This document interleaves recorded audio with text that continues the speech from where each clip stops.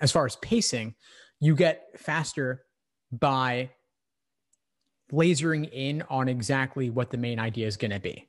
And so if you can spend a little bit less time on the details and more time on wherever they're articulating the main point, the primary purpose, the author's opinion, if you're focusing on where they're laying that out, as we've talked about in some of these reading comp deep dives, there are some key passages, parts of the passage you want to focus on.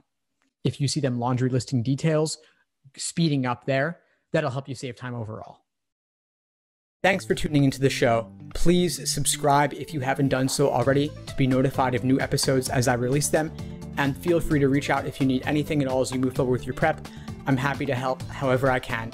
In the meantime, I'll wish you all the best and take care.